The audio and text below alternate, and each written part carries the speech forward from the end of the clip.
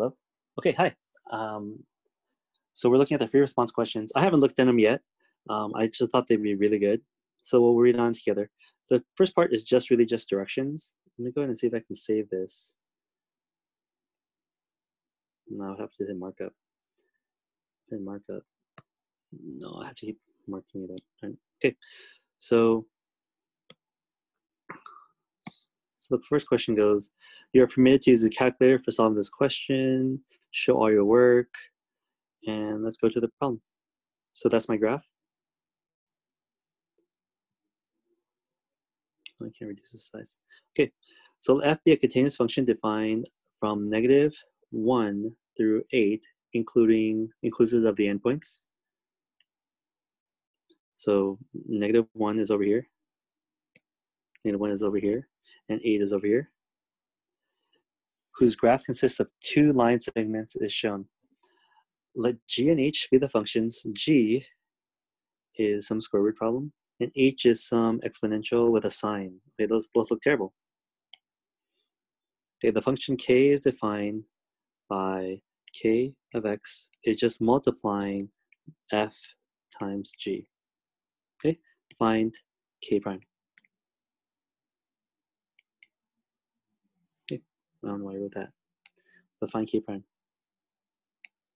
Well, k prime is just the derivative. So here we go. The derivative is f k prime is equal to f prime g plus g prime f. Okay. And they said specifically find it at 0. So k prime at 0 is f prime at 0, g at 0, plus g prime at 0, and f at 0. Now, a couple things that you want to figure out is, well, what is f prime? F prime is the derivative, which is the slope. Well, what is the slope of f? Because this graph is f at 0. What's the rise? What's the run? It looks like it's 1, 2, 3, 4, 5, 6 over 3. 6 over 3 is 2. F prime at 0 is 2. What is g at 0? Well, here's g. Plug in 0. G prime. G prime, take the derivative. Derivative of g is 1 over 2 square root of x squared plus, not plus, minus x plus 3. Chain rule, 2x minus 1. I'm going to plug in 0 here. And then last one is f at 0. What is the, not derivative, what is the actual point at 0? The point at 0 is 3. So we have all those values. Plug it in, we're good. Any questions about this? If you're good, give me a thumbs up or a yes. Okay, let me pause. Okay, so we'll just go ahead and finish plugging in the rest. We set f prime, which is right here. That's our f prime. Our g of 0 is we're going to plug in 0 right there. Our g prime is we're going to plug in 0 here. And f at 0 is just this point right here. It's hard to see that. Let me use a different color. We're a point right there. Okay. So plug in values. We said this was 2. If I plug in 0 here, that's just 0 minus 0 plus 3 is square root of 3. Our g prime is plugging 0 over here. That's 1 over 2 square root of 3. And 2 times 0 minus 1 becomes a negative. So it's going to be a negative, negative 1 over 2 square root of 3. And f at 0, which is the value 3. Now, if this was a free response question, which it is, this is your answer. Don't try to simplify it anymore.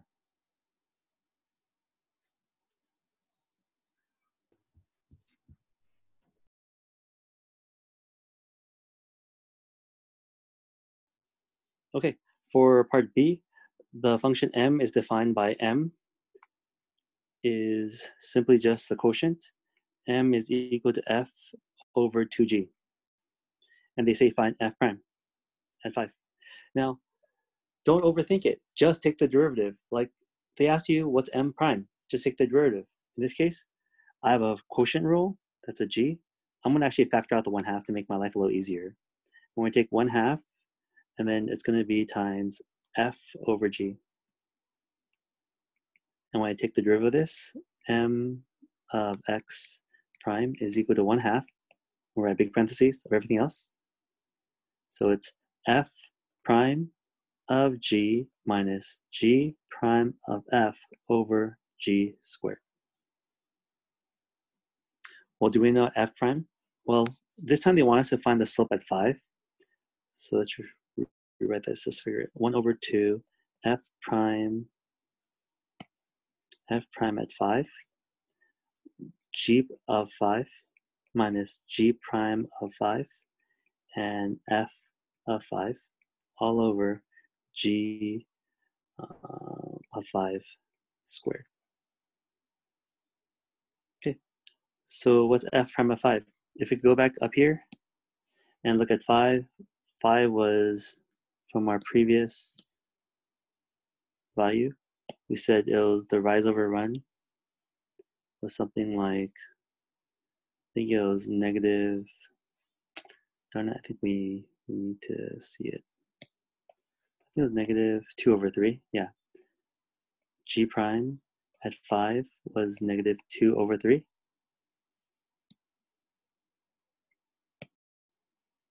It's like negative 2, 1, 2, 3. Go away. What are we doing? Oh, it's because I'm tapping too high. And then our g of 5, so we plug in 5 here, 5 and 5, that's 25 minus 5 plus 3 is 20 plus 3 is 23. The square root of 23.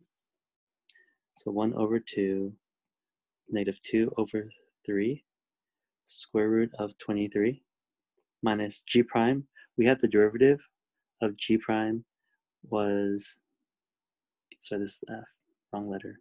G prime was 1 over 2 square root of x squared minus x plus 3 times 2x minus 1. We plug in 5 here. We said that was a square root of 23.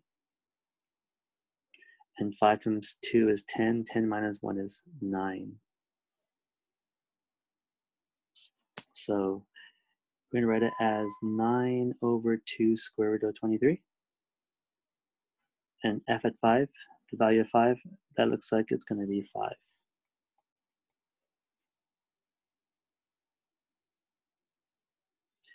A question was the g prime of 5. The g prime, what is the derivative of 5? And that is going to be this part right here. The graph given is not g, it's actually f. I just miswrote this here. This part was wrong. I used the wrong letter. This was in relationship to this right here. That was the letter F. I just miswrote it. Okay. Now, one thing you want to make sure is that that answer right now, as I wrote it down here, is actually wrong. I made a slight error when I wrote it. Okay. And if you guys haven't caught it yet, it's because I didn't write my parentheses completely. So make sure you include your parentheses. And now we're okay. If you leave the answer like that, 100%, you're good.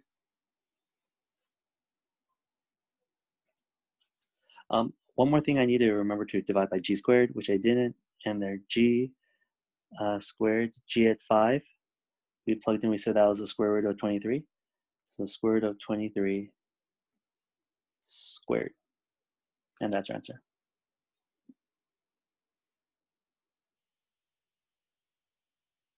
Okay, our last question is C. Find the values between -1 and 2 such that the derivative of f equals the derivative of h. Okay, the derivative of f equals the derivative of h. And that is between -1, x is between -1 and 2. So I see -1 is over here. Let me go ahead, I can't mark that up. I can. It's between -1 and 2. So we know that f prime of x between, when x is between -1 and 2, this will always be rise over run. Rise 1, 2, 3, 4, 5, 6. Run 1, 2, 3. 6 over 3 is 2. We know it's going to be 2. So we're going to have to look for when is f prime of x equals to 2. They gave us the equation for f. So they gave us the equation for h. H is equal to h of x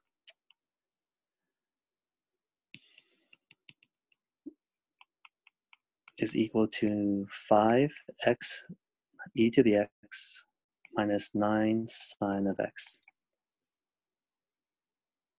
Fine. What's h prime? Take the derivative. Take the derivative. That becomes 5 e to the x minus 9 cosine of x.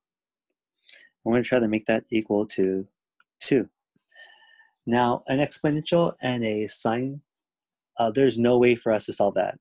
And that's why this problem was a calculator problem. Let's see, let me rewrite this. 5 e to the x minus 9 sine of x. That's the copy of h of x. When I take the derivative, 5 e to the x is 5 e to the x. And the derivative of sine is cosine. So we're going to go ahead and take this, and I'm going to, all the way around, sorry. We're going to try this inspire again. A new graph. I want to move this to the left. Let's see if it'll stay out. Okay, it won't. It's terrible. Move it to the right. Okay, so let's go ahead and write our first equation. Be 5 e to the x minus 9 cosine of x. And we'll graph that. That looks quite terrible. Okay. And then let's graph our second one. Oh, I remember how to do this. Double tap. We're going to write our second equation, 2. So we're looking specifically between the values of -1 when x is -1 and 2. Now we see it probably intersect only at one spot. It's going to be right there. Let me see. Is there a action? Analyze graph. Intersection point. Oops. Sorry, I didn't read the directions.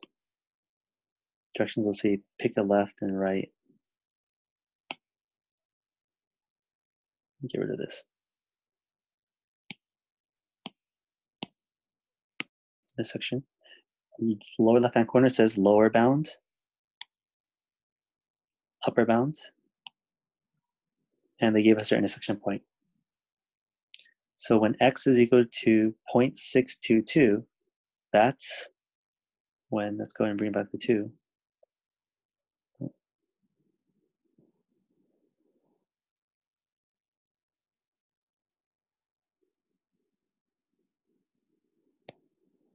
Oops.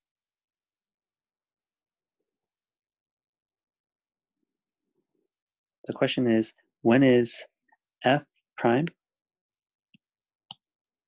equal to h prime? F prime is always going to be 2 between -1 and 2. So when is h prime going to equal to 2? We found the intersection point when x is equal to 0.622 in the graph. Show that one more time.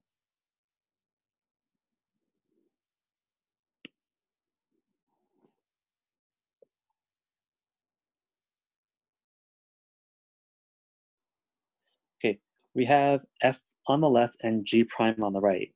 So just to prove this to you, to make this make sense, let me go ahead and talk about what f prime is. F prime is the derivative.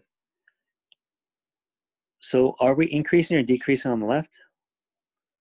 We're increasing to about this value, and that's where we go our 0. Positive slope, positive slope, positive slope, positive slope, and 0. Negative slope, negative slope, negative slope. Negative slope, negative slope, negative slope, negative slope. All the way to 2-ish, we have another 0, a little bit before 2. And then it's all positive slope, positive. So positive here. All of a sudden these are all positive. This is a straight line. That's why we're a straight line here, because the slope doesn't change. Right here, we have a corner. That's why it doesn't exist. And negative, negative. Negative, negative. Okay, just to show that this kind of makes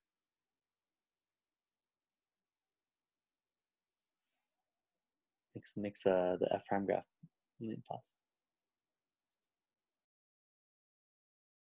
Okay, so let's go ahead and read through the question. Find the average rate of change of f overall the interval between -1 to 4. How many values of x in the interval from -1 to 4 does the instantaneous rate of change of f equal to the average rate of change? Oh my goodness. Okay.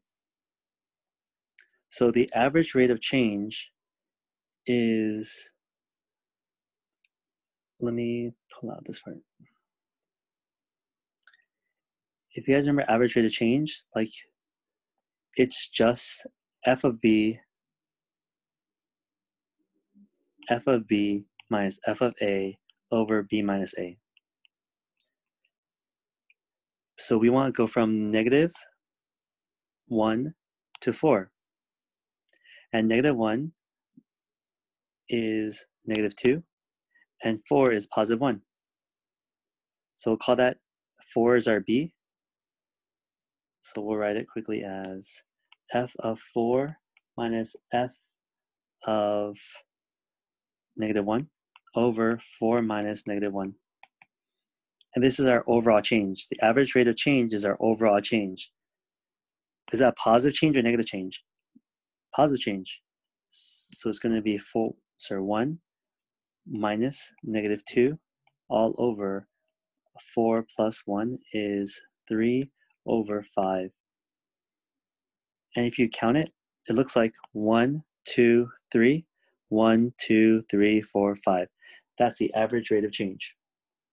Now, how many values of x between -4 and 4 does the instantaneous rate of change of f equal to the average rate? So at what point on the graph would we have the same exact slope of 3 over 5? And that would happen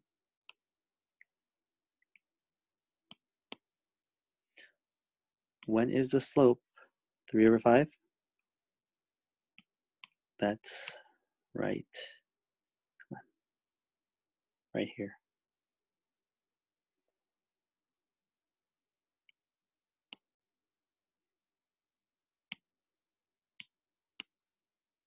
Oops. Oh, kind of cool. Oh, it works. Ooh, look at that.